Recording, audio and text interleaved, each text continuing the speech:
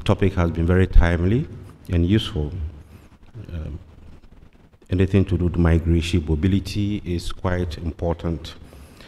This conference has offered all of us the opportunity to passionately discuss migration issues, mobility as well. And very good papers have come out of this conference. I've sat in quite a number of the presentations and I find them very useful.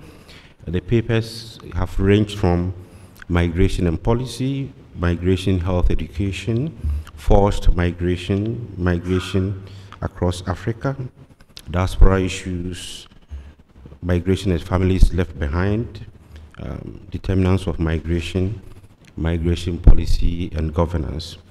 I think it's very important that whatever we do should connect with policy. And for that to happen, the previous speaker mentioned that it has to be non-technical. That is why the issue about policy briefs, very concise but very advanced statements have to be made. Oftentimes the technical ones, they don't find them appealing, and the terminology I tend to hear is that this is very academic. So we want to avoid being termed academic, but we do the academic bit, but also be quite relevant and useful. What can this conference or research offer for policy? One is, for me, to highlight the data limitations. Most of the things we have done here, in one way or the other, has data limitations. We, for instance, talk about so far I've heard about migration affecting health, migration basically talking about the benefits. But migration is a double-edged sword. It has cost as well. What are the net benefits? What are the costs? What are the benefits? The net benefits, is it positive, negative? So far, I don't think we have had much information, much data to be able to estimate this and come out forcefully and say, yes, migration is beneficial. So oftentimes, you find some saying it is negative, some say it is positive, but because we have not had that much data or information. So it offers avenues for better data.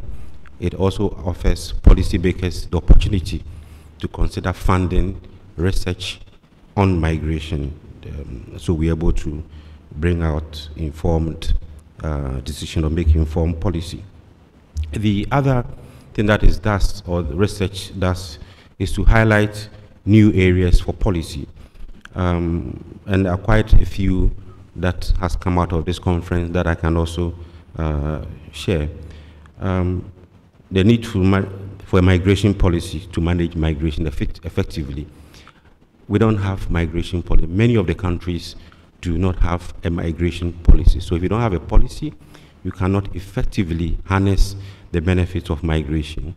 I recall during the opening ceremony, the Vice President mentioned that Ghana has a migration policy. It is true, and I was part of the architects that drafted that policy, of course supported by the IOM.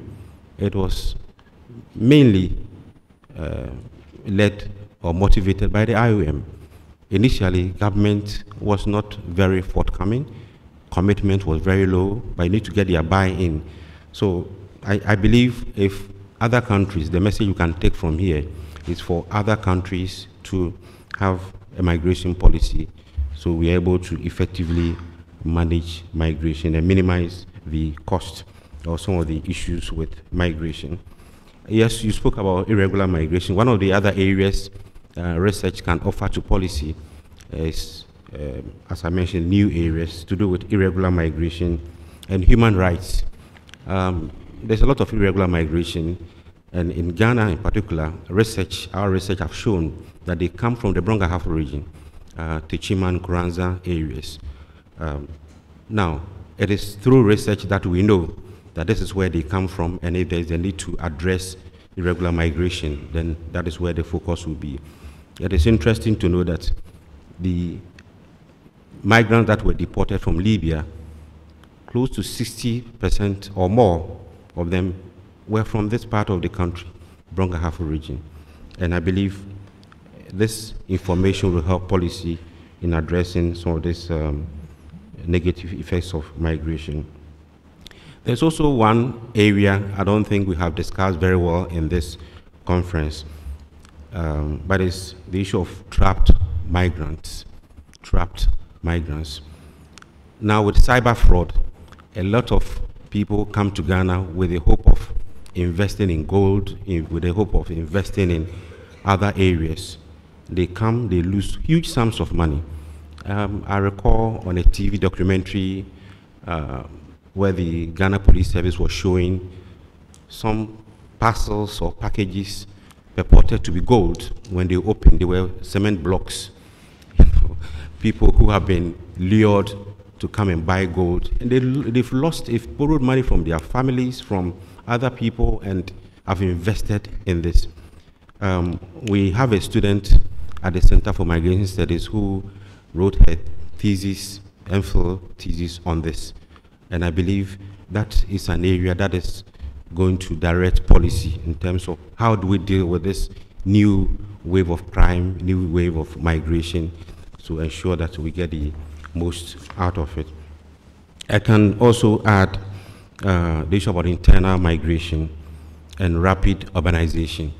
I think oftentimes we talk about international migration, remittances, but we tend to overlook internal migration. And that is a huge area that I think this forum can bring out. People who move internally, some with a hope of migrating internationally, but quite a number of them remain in our cities, creating urbanization problems, growth of slums, and a host of others. So that is clearly an area for policy which I think our research should highlight. The research also highlights another gap, that is public education. I think the previous speaker spoke about irregular migration. People migrate sometimes very ignorant about the challenges, very ignorant about the cost, and they end up frustrated. I believe a documentary trying to tell people the right ways to migrate, proper migration.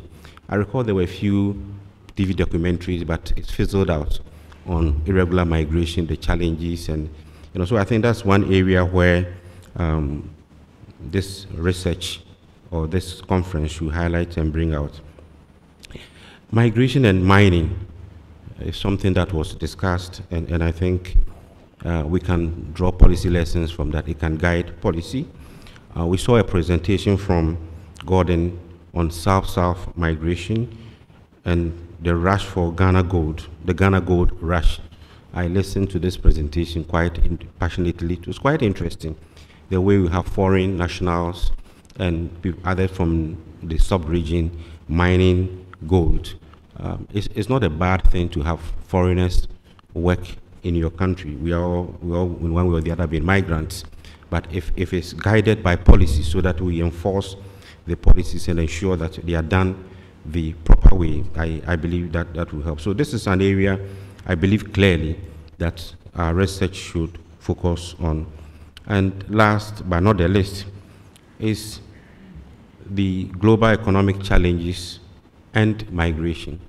Oftentimes when countries go through challenges, the first point of suspicion or blame is on the migrant. And that brings a lot of uneasy tension. And I think that's an area that clearly we should be highlighting. There's an increasing growth in what I term nationalism. Countries have now become very national in nature, given the global economic challenges. So yes, let's protect our own, let's protect our resources. And that's the need for policy to ensure that the problems of xenophobia and other things are highly minimized. Lastly, government commitment to most of the things we are doing. We need to get government buy-in, and I believe through our research we can look at that.